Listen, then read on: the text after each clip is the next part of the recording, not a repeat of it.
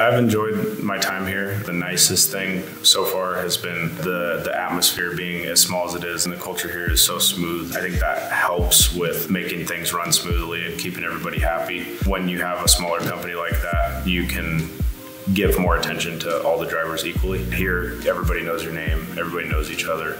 And so it makes it nice to, if you need time off or you need to do this or do that, they're understanding, For instance, like today I'm off early because I got to go get some stuff done because I'm leaving out of town tomorrow.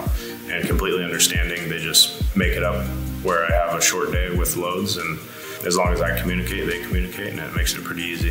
The leadership is a little different, I think, here than like some companies. Alex is the owner, but he doesn't necessarily run around like bossing everybody around. The atmosphere of the drivers and everything, it seems like it's always happy. If you ever need anything, you tell Jeff or Alex or whoever, and they'll get it for you. Jeff is the guy that you would call if you're ever stuck, broke down, have a problem.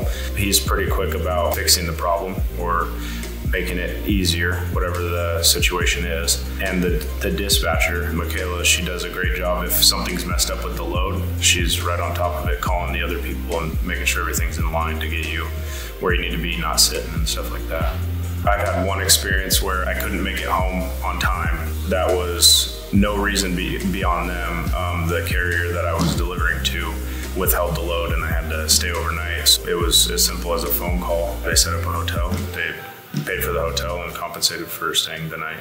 And then they found me a load back. That's why the dispatchers are so good. I didn't have to come back empty, so.